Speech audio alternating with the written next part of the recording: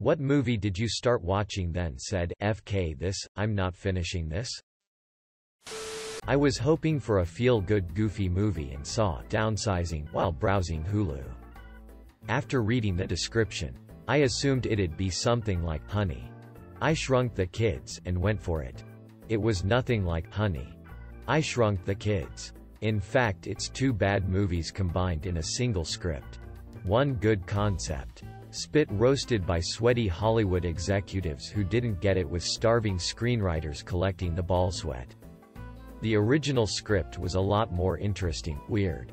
I kid you not, there's a scene where a corrupt politician is talking about how he loves shrunken prostitute women doing tiny SS on his chest.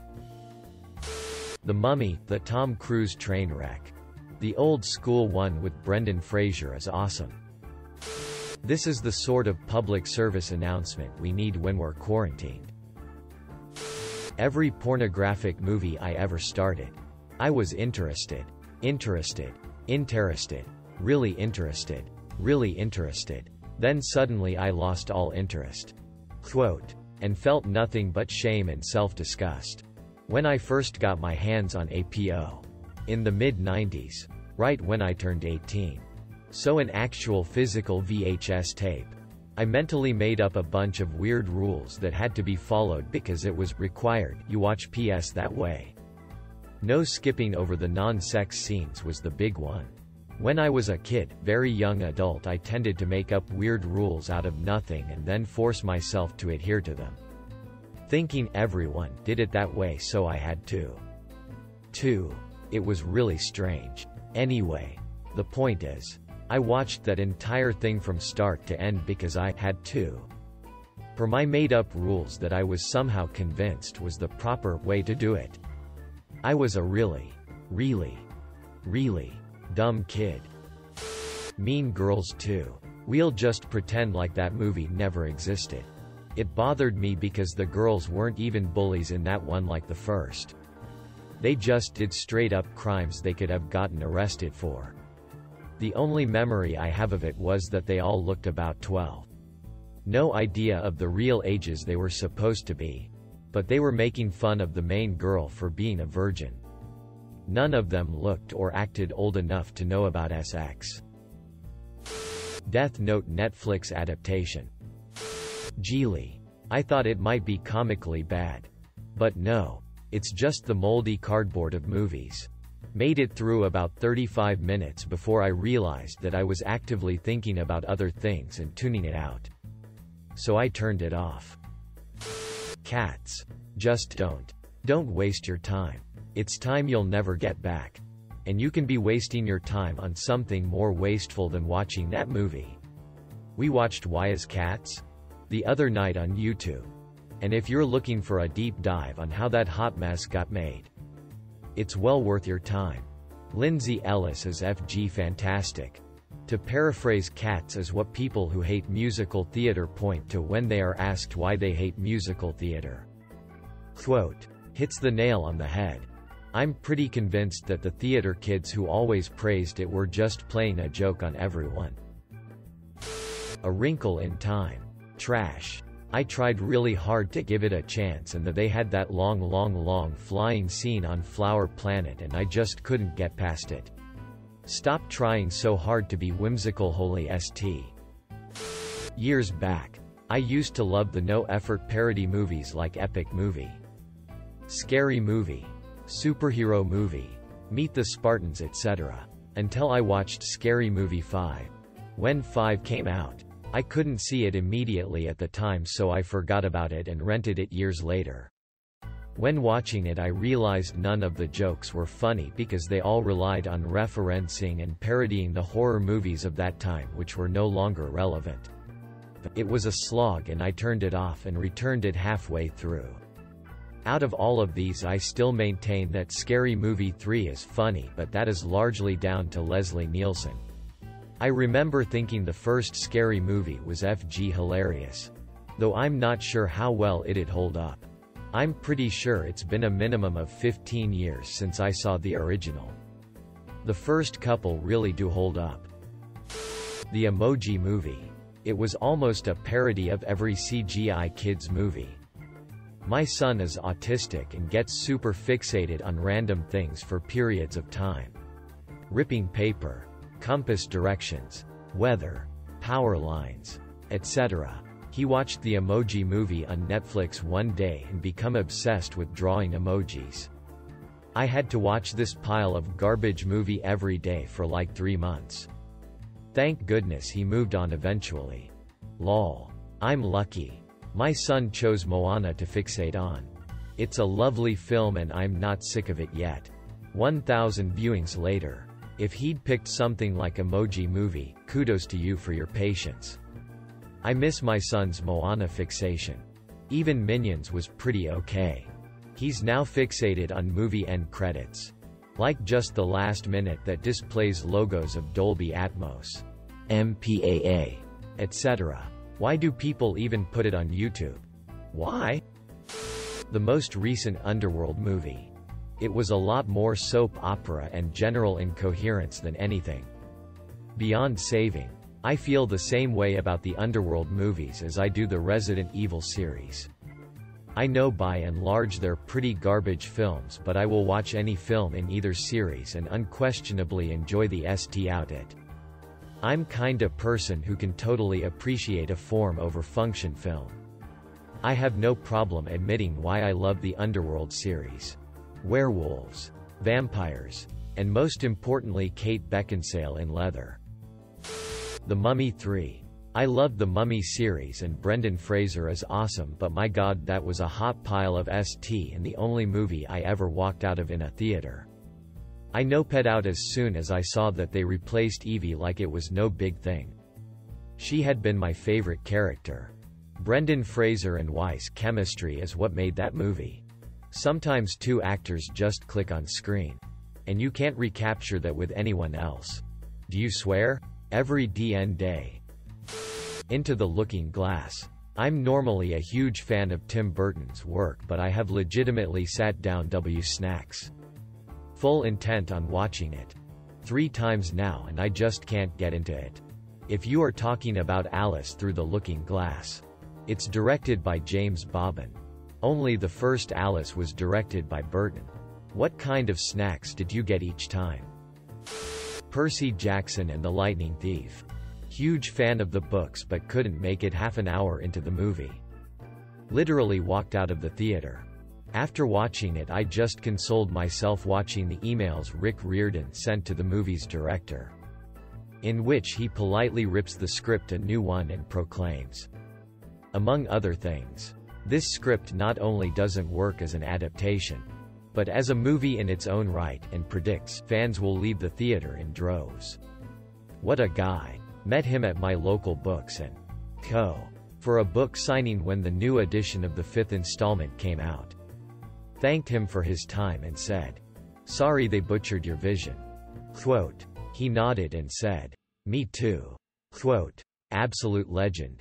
Tom Clancy once said, giving your book to Hollywood is like turning your daughter over to a pimp. Quote. The Will Ferrell and John C. Reilly movie, Holmes and Watson. In the screening I went to. Thanks, Dad.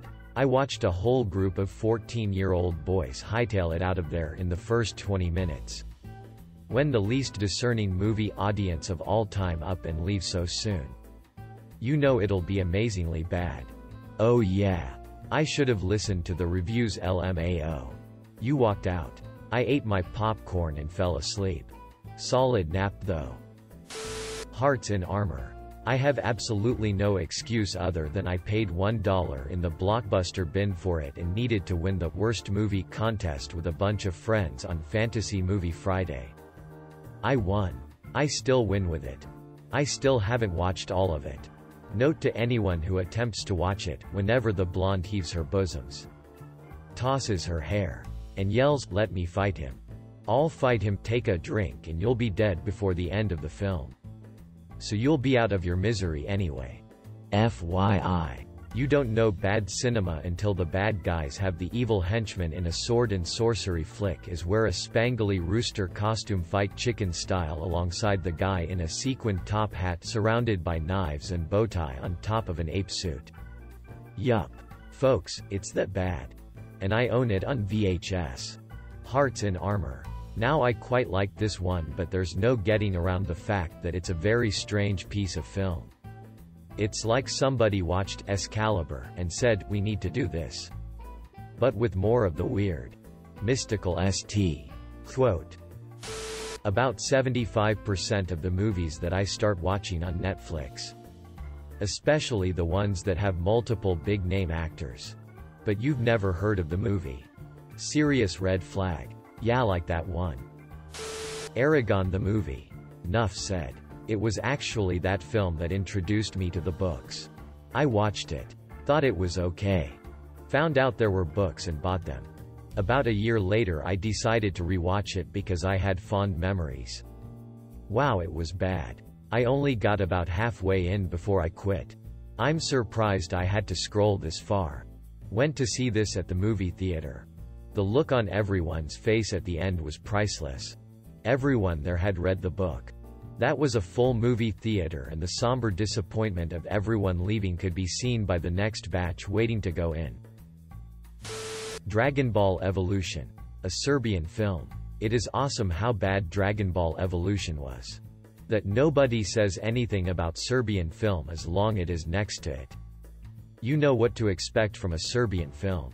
You don't expect your childhood memories to curb stomped hard. You think, it can't be that bad. It is. A Serbian film. You hear one detail about it and nope out immediately. I read the synopsis of a Serbian film on Wikipedia and struggled to just finish that. No way I'll watch the movie. Zombiesaurus. I love B-movies that are amusingly bad. Ghost Shark is a particular favorite. But Zombiesaurus, bought for £2 from my local Asda, was so bad I couldn't finish it. Yes to Ghost Shark. I found it better than Sharknado. Just next level hilariously bad. This is one of those movies that was made to be bad on purpose. I don't get same bad movie enjoyment that you get from those. It's not like The Room or The Last Airbender where someone tried to make a good movie. Yeah. I don't enjoy intentionally bad movies anywhere as much as actual bad movies. Part of the fun of watching horrendously incompetent movies is the constant bewilderment.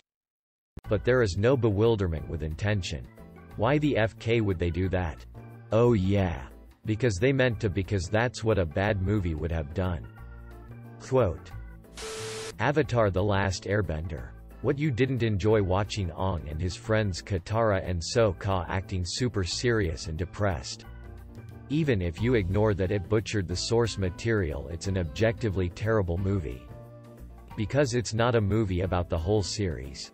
It's a movie based on the play they are watching in the Fire Nation. 50 Shades of Grey. I was out as soon as she walked into Christian's office and tripped over nothing. Cause. You know. She is just so quirky and clumsy. I didn't see the movie, but I tried to read the book. Pro tip. Don't. It's a shame that pulp is what sorta mainstreamed BDSM in our generation. I would have hoped something better would have had the honor. I highly recommend reading the Jenny Trout Reads 50 Shades series of blog posts. Jenny Trout is an author, and she read through all the 50 Shades books chapter by chapter and rippled them to shreds. But in an informed way. It's a very funny read. IMHO. Here's chapter 1. Link. It will give you the experience of reading the book without really having to read it. Much like videotaping a friend getting stitches gives you the experience. But not the pain and hassle of cutting your own finger with a razor blade because you're too lazy to get up and get the scissors to open that USB drive packaging. I felt that. Edit. She signs in. Gets a visitor's pass. and heads upstairs to the second steel and glass and sandstone and steel and more glass and mahogany and red and yellow and pink and brown and scarlet and black and ochre and peach and ruby and olive and violet and fawn and violet and gold and chocolate and mauve and cream and crimson and silver and rose and azure and lemon and russet and gray and purple and white and pink and orange and blue lobby.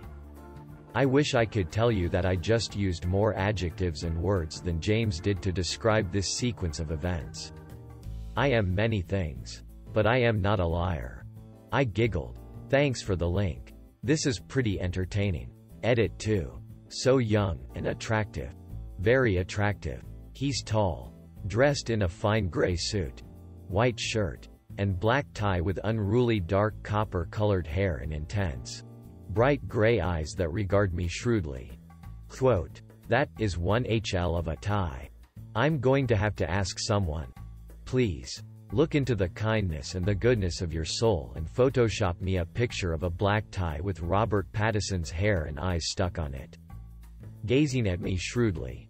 FK. I'm dead. Edit 3. A reader actually. Delivered. All hail the internet.